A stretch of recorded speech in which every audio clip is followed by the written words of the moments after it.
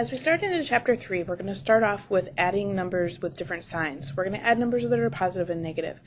An important thing for us to remember as we're doing that is that we're going to do a little work with number lines, and the traditional number line we see starts with 0 and goes to the right, and it goes up in numbers, maybe through 10 or through 20. But number lines can also go to the left and go into negative numbers. Negative numbers do exist. So if we're creating a number line, let me just get a red pen so you can see this better. If we're creating a number line and we put 0 in the middle, to the right we're going to put positive numbers, but to the left we're going to put negative numbers. And that's an important aspect of math for us all to remember. Now let's move on to the next slide. A couple of vocabulary words that you need to be familiar with are absolute value. Absolute value is when you take the number that they give you and you only look at the value of the number. You do not look at what sign it has. So, for example, if they give you -5, the absolute value of -5, you take off the symbol, so the absolute value is 5. If you have a positive 5, its absolute value is also 5 because you take off the symbol at the beginning, either the positive or the negative. Another vocabulary word you need to know is opposites. Opposites are numbers that are the same distance from 0. So the opposite of positive 7 is a negative 7, and the opposite of a negative 12 is a positive 12. It's always going to be the same number, but with a different sign on the front.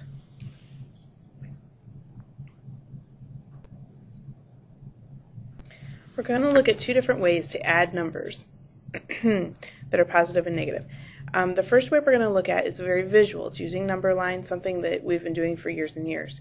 So if we use this method to start with, then we should be able to move on to the absolute value method once we have in our heads how this number line stuff works with the negative numbers on it. So here's an example. The example and the rules together. When you add positive numbers, if you go to add positive numbers, you're going to move to the right on the number line.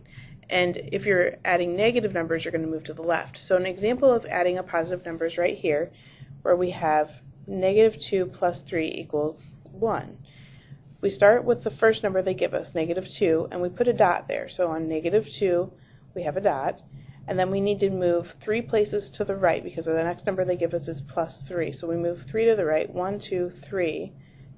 And that gives us an answer of 1. Okay, our second example is if we're adding negatives. So our second example, -2 plus -2 equals -4. We would start at -2 on the number line. So we start at -2. We're going to add a negative number, so we're going to move to the left. So we move to the left 2 places, 1, 2, which takes us over to -4.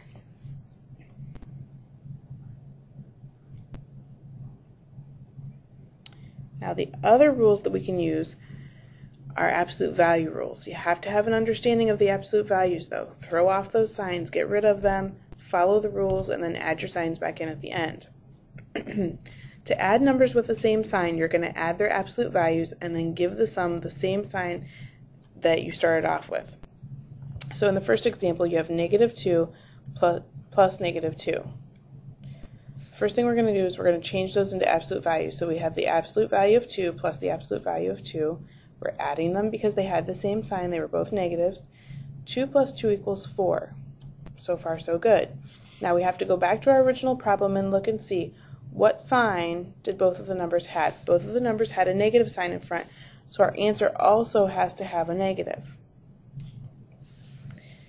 The second rule to follow is when you're adding numbers with different signs. If you add numbers with different signs, you need to subtract their absolute values and then give the difference the same sign as the larger absolute. So here's an example of that. If you have -6 and you're adding +8, you need to set up a subtraction problem. They have different signs. The 6 is negative, the 8 is positive. When you set up the subtraction problem, you have the absolute value of 8 because 8 is the larger number, so it needs to go first, minus, we're subtracting because they had different signs, the absolute value of 6. We subtract those two. 8 minus 6 equals 2. Now we go back to our original problem and we look. We had a -6 and we had an 8. which one of those has the larger value? 8 has the larger value and it's a positive number. So our answer is also going to be positive. And I believe this is our last slide before we start a few practice problems. The last slide talks about the addition property of opposites. The addition property of opposites saves us some work in the end. We know that if the two numbers in the problem are opposites, like positive 2 and negative 2, which is the example they give us, it automatically equals 0.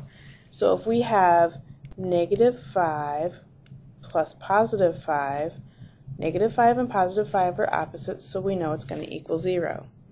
No matter what the number is, if they're opposites, it's always going to equal 0. And let's go on to a couple examples. When we do these examples, I'm going to look at them from both the number line standpoint and the absolute value standpoint. You need to use the method that's best for you to solve these. Okay, our first problem is 4 plus 9. They're both positive numbers, so we're going to add their absolute values when we follow the absolute value rule. I'm getting ahead of myself. We need to go ahead and do these on the number line first. We take the first number that they give us, which is 4, and we put a dot there. Okay? Our number line rules tell us that if we're adding a positive number, we move to the right. So we're going to move to the right 9 places. 1, 2, 3, 4, 5, 6, 7, 8, 9. 9 takes us to 13. So our answer to that problem is 13. Now, going on to the absolute value method. Our absolute value rule tells us that if both of the numbers in the problem have the same sign, we're going to add their values. So we take the absolute value of 4 and we add it to the absolute value of 9, which gives us 13. We go back to our original problem, 4 plus 9, and we see that they're both positive numbers, so our answer also has to be positive. Okay, on to our next example, negative 8 plus 8. This one's really easy. We don't even have to do any of the work because negative 8 and positive 8 are opposites. So we know it's going to be equal to 0. And we can just write opposites there if we're worried about showing our work so that our teacher knows that we know what we're doing. Okay, here's another problem. Negative 3 plus 10. Negative 3, we put a dot on negative 3. And we're adding a positive number, so we're going to move to the right 10 places. 1, 2, 3, 4, 5, 6, 7, 8, 9, 10. That takes us to 7.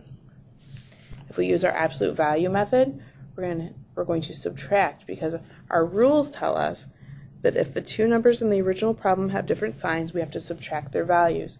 So we take the bigger one, 10, first, and subtract its absolute value from 3, which is going to give us 7. 10 minus 3 is 7. And then we go back to our original problem and say, which number has the biggest value, 3 or 10? 10 has the biggest value, it's positive, so our answer has to be positive. Let's do one more example and we'll be done. 10 plus negative 2. We're going to start at 10 on the number line. We're adding a negative number, so we need to move left on the number line. We're going to move left 2 places, 1, 2, and that gives us the answer of 8. Now let's use the absolute value method. We're adding two numbers that have different signs, so that tells us we have to subtract their values. We look at the biggest one first, so we use the absolute value of 10. We're going to subtract the value of the other number, which is 2. 10 minus 2 is 8. We go back to the original problem. Which number has the larger value, 10 or 2? 10 has the larger value, it's positive, so our answer is also going to be positive.